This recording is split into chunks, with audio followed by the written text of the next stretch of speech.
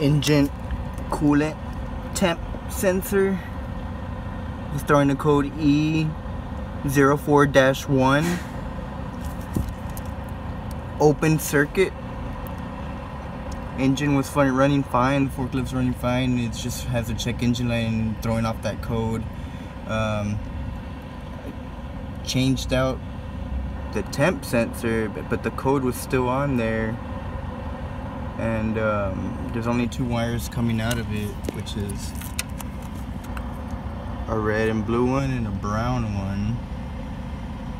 Kind of fucked up and damaged it, but right now I'm checking for continuity.